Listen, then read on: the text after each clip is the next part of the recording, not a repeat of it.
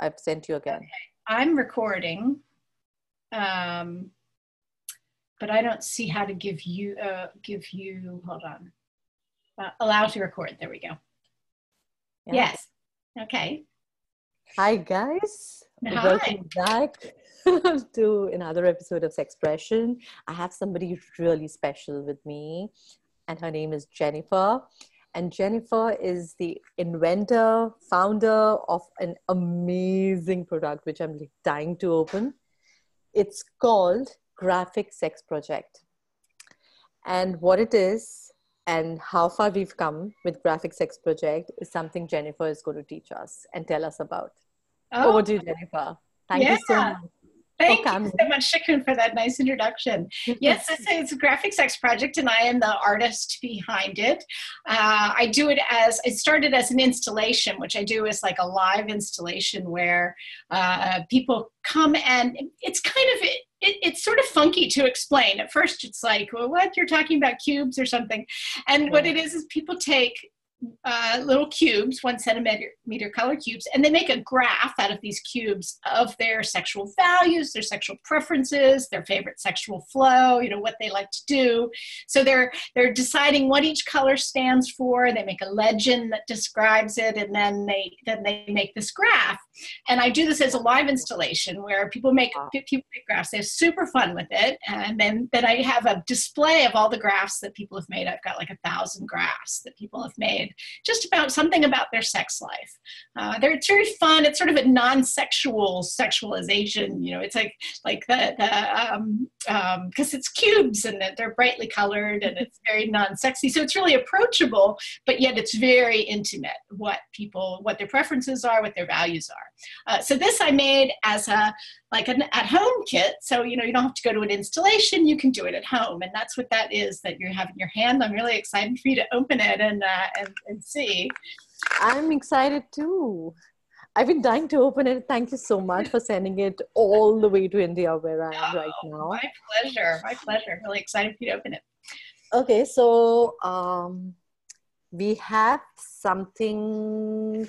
So yes, there's a metal plate. Yes, that's a magnetic. That's a metal plate, and what you see on there is the squares are magnetic squares. So you could take those off. You break them in pieces. So that's how you make your graph. Is with these little squares, and then you'll also see in that package is a bunch of words. Do you see all the words? There's 250 words, just a bunch of sexy words. These are all I culled these from the graphs that people make in the Graphic Sex Project installation. What kind of words people use. It's all sorts of sexual activities and body parts and verbs and nouns and pronouns and stuff. Kind of like refrigerator poetry, sort of, but for sex. Really interesting. So you pick out the words that are things you like to do, words that appeal to you, and you define what all of these squares, what each color of square stands for. Okay, so it's like, suppose this green color might stand for cuddle. Yes, perfect, exactly. So you break those. You have to break all those words apart, and so that may be a little time. Okay, so I take this. How do I break? Oh, okay, so I need to break it like this. Yeah. The green one. Yeah. And so just put it there somewhere at the top or the bottom, but that's fine. And then put cuddle next to it. Okay. This is interesting. You're kind of making a little story, what are the things that happen in a sexual experience for you? Yeah, just like that. So now green stands for cuddle. Oh, okay. Is it? And then there are 10 colors. So you have 10 elements to your story. What are the things that you like to do? What's important to you in a sexual experience? So what does yellow stand for? Nipple. Nipple, yeah. And then there are verbs there. There's you could be more specific than that. You could be suck nipple, or lick nipple, or kiss nipple. Yeah. Okay, cool. Wash. So there's one called Yes. wash You nipple. know, it's a surprise. You know, a lot of people include some element of hygiene in their graphs. Yeah. Yeah, so I've done like I did like kind of a word crunch of all the words that people use in the graphs from the Graphics X project installation, Mm-hmm. and then did a word count of, you know, what were the words that were used more often. And yeah, so some version of washing or hygiene or cleaning or something was in a you know, a fair number of graphs, so I included it. You know, people think being clean is important. Yeah. So how does it work? So like suppose if I chose wash nipple, I Uh-huh. will put Yes. one color. Okay. Yes. So this is kind of at the bottom of of your board here. This is kind of your legend. You know what the colors stand for, and then Okay. you use more of the squares to turn it into a graph or maybe like a timeline. Uh, Like, you know, okay. what happens first, what happens next, and use more cubes to mean that it has higher priority for you, or you spend more time doing that. Or so you could make, for instance, a timeline where, you know, here's what happens first, there's a bunch of it, here's what happens next, there's a little bit of it, here's what happens next, there's a lot of it, you know, so you just like different numbers of squares. And so what Yeah. you end up with is kind of this map of what your, say, your ideal sexual experience is, or what a fantasy is, or what happened last night and what you hope to happen again. Or, you know, so it's you're telling a story in this very sort of graphic kind of, in a pun Yeah. way. It's because it's like graphing, and so it's a very kind of relatable thing for people to look at and see what are your values, what are your preferences, what do you see as a sexual experience. You know, I think I see it as kind of a sexual script in a way. I think we all have our sexual scripts that how we imagine sex is supposed to flow, how we have internalized how the culture, the world tells us how sex is supposed to flow, how, you know, we see in movies, we see in porn, we see in, you know, books, or, Yeah. you know, we talk to friends, and we have this idea of what we think sex is supposed to be like, and that is our sexual script. And sometimes it's handed down, you know, straight from the culture to our sexual brains, and sometimes it may not be the best sexual script for our body or for our relationship. It's just how we think it's supposed to be, how we're Yeah. to expect it to be. So I look at this as one way to think about what your sexual script is, and then how is it serving you? Is it serving you well? You know, how could you change it? What would it be like if you did, if you know, washed your nipples before before you cuddled instead of after? You know, like so, you know, you can move things around Yeah. because, you know, it's on this plate, and you can share it with a partner, and you could say, you know, I see, you know, doing this exercise, that what I really want is, you know, a lot of this one activity. You know, I wish there was a lot of oral sex. We have a little bit of oral sex, but I really want more. Or we have a lot of oral sex and I wish there was less. You know, so that you can like think about, you know, those kind of order and proportion in your sex life, rethinking your sexual script, rethinking, you know, what is the sexual flow? How is it supposed to unfold? Is that best for me? Yeah, and you know what? This is like a crazy use. It can also work as a sexting tool. Yes, no, it totally could, because you could take a picture of it and send it to your Yeah, partner and say, "Here's a plan for absolutely, tonight." absolutely, and Yeah, that's crazy. yeah. Here's you know, you play around with the squares, do something a little different, and then share it with the partner as a way to say, you know, here's what I'm thinking. Let's try this script. Let's try this And how did you come up with this idea? You know, my brain just works in weird ways, I guess, because it's kind of weird. It's a little funky. I guess I was thinking about that exact kind of thing in my own sexual life. How does it change for me when we do things in certain orders? Like with some of my partners, I have like particular ways that it tends to go, and I think we sort of have. a number of basic scripts. Like I think with my partner, I have like maybe a dozen different scripts of the way sex tends to happen. You know, sometimes we fuck first thing, you know, and sometimes we have just, you know, long sessions of foreplay, and we never get to the fucking, you know, and there's, you know, and there's sort of standard ways that it unfolds, right? And I was thinking about the differences between those for me. You know, what do I like it? How do I like it better? What scripts are better for particular, you know, moods I'm in, or how is it different when this happens first versus this happens first? So I was just thinking about those kind of things, and I started playing around with my kids. We homeschooled our children, and we had these Miquon blocks. Are you familiar with Miquon blocks? They're like they're teaching kids math and counting skills, and they're based on like 1 centimeter cubes. And so I was playing around with the Miquon blocks, making like, I made the first sex graph with the Miquon blocks of, you know, the order things happen in. And so I thought that other people would like this too. I do a women's, I started this women's discussion group where we get together once a month to talk about sex.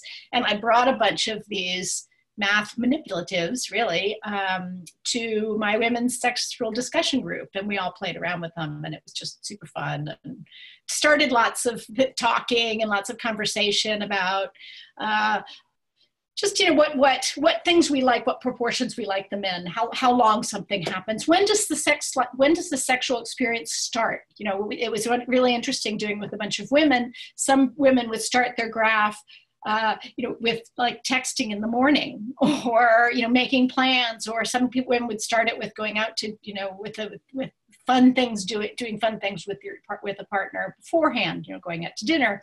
And some women would start it with, you know, taking your clothes off, you know. So like, where does I think, you know, thinking about where does the sexual experience start for you is a way to sort of reflect on the values you have about your sexual experience. What is important to you?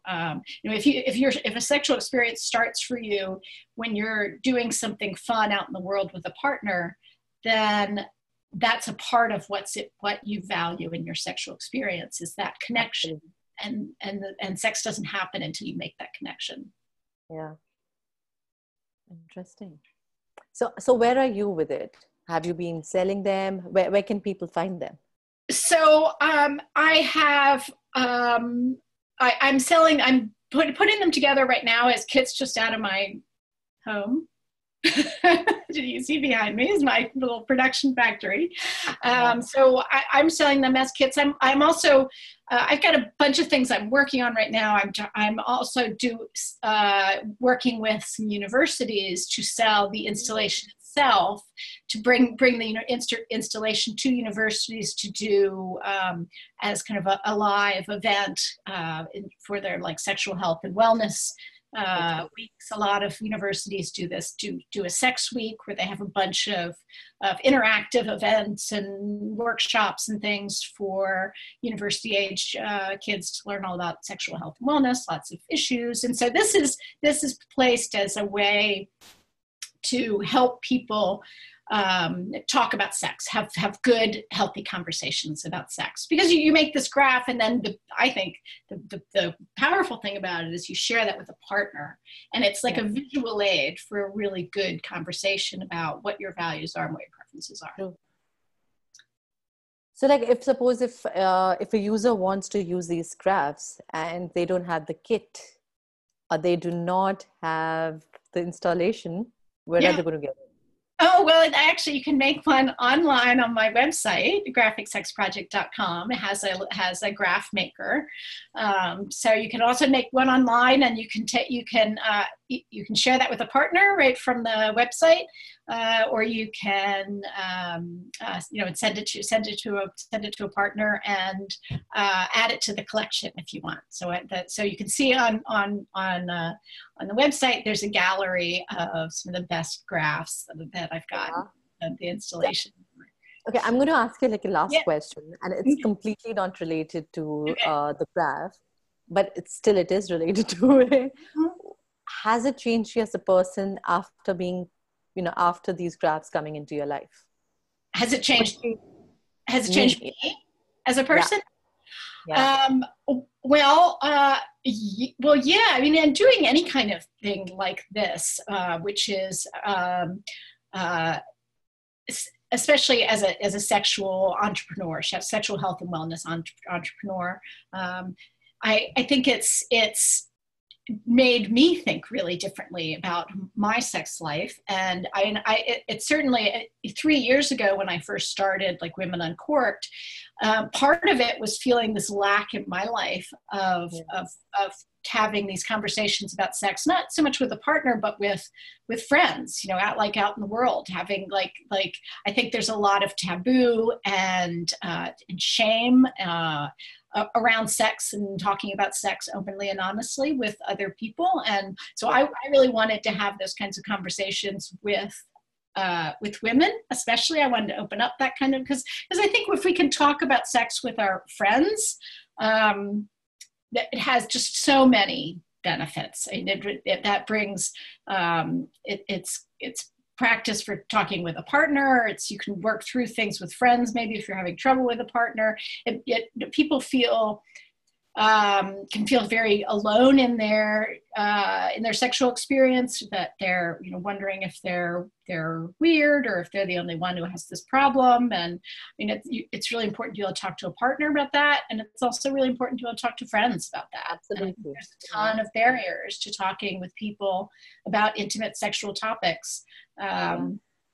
And I think that, as women, we can really benefit so much from sharing those things with other women, and talking about sex when you're dating and you're having sex with a lot of different partners, and you want to, you want to like have people you can bounce those ideas and issues and problems off of. And so I think that was one of the really motivating things to me to get started in this, is to open up those kind of conversations. And I've definitely, gotten a lot more, I talk about sex a lot more, and it's gotten easier.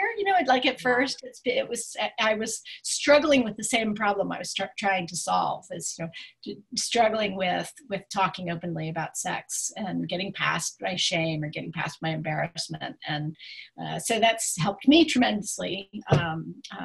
Being part of this business is, and I think that I'm helping other people have conversations, and I'm certainly helping myself have conversations. Absolutely. Absolutely. I keep on telling everyone that after starting Tickle.life, I've actually changed. I've become more open. It's Yeah. just because there are so many conversations that are happening. Yeah. Yes. And I think that talking about sex is it breeds a closeness between people, because it's so Absolutely. intimate. So you have, and it takes us so much, trust, giving and accepting from the other person, that, I think when you have a conversation about sex, you automatically feel closer to that person. That's And, true. That's true. yeah. Yeah.